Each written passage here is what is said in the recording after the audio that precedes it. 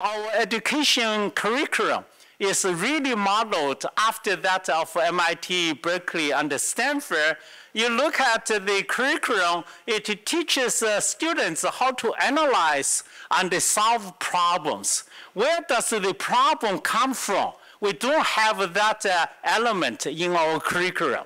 So then, and of course, hands-on is another issue. We only do the test and also exams. So then they go for graduate school or go for work for big companies. So I happen to teach a robot design competition. And students not so interested in the traditional, test, homework, become fascinated in this kind of learning, and also use this experience to set up, establish DJI, and also other students similar.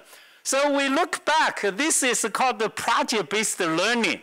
During the final year project, most students, took a project from professor, but he insists that he wants to have his own final year project, design an autopilot for, model helicopter. And from then on, he established a little company in Shenzhen in a garage to sell autopilots for, hobbyists, and finally to the all-in-one products. And finally, this is, he has his own company headquarters. And many students ask me, how do you, from a little company become a successful company? I tell them, move your office 5 times, and this will be a good, signature.